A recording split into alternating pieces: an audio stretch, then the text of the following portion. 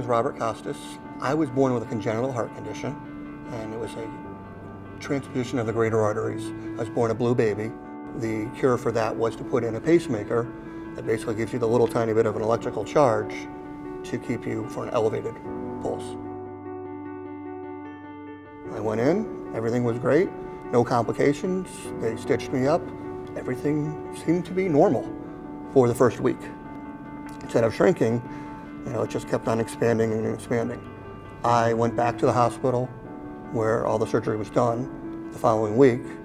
They did blood cultures they actually did like a swab on the scarred area, and they had me do regular blood work, and everything came back negative.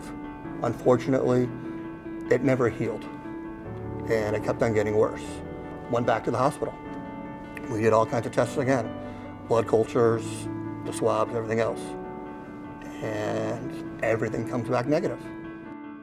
What would happen is in the evenings, especially, I would develop night sweats where, the bed when I woke up was literally saturated. And then I would also get into a little bit of a shaking spell. I had no idea what this was.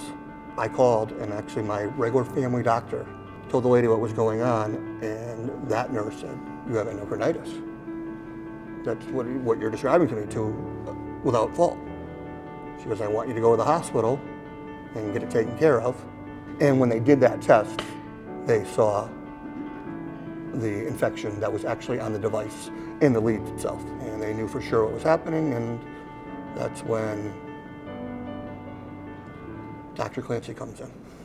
So when I was first called to see Bob, and I first went to the chart and looked at the data, and then went to talk to him and saw his wound, I was actually astonished that the situation had gone on to this point. And I'm sure you were going through some scary thoughts, because despite them telling you everything seems okay, you were getting worse and worse.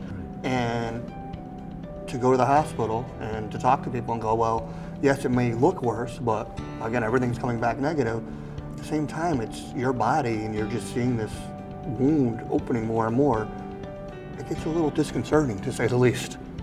The key thing here is education and empowering the patients with the knowledge to know themselves that what they're hearing isn't the right course of action, especially for someone like Bob. Bob is a congenital heart patient. He not only has leads in, but he has other hardware in from previous corrections of his heart. These are my symptoms. Please also listen to my symptoms and not just rely on a blood work. I can't emphasize enough to, for lack of better words, ask the tough questions. I'm also one of those that believe things happen for a reason. So maybe this happened to me so that it won't happen to somebody else.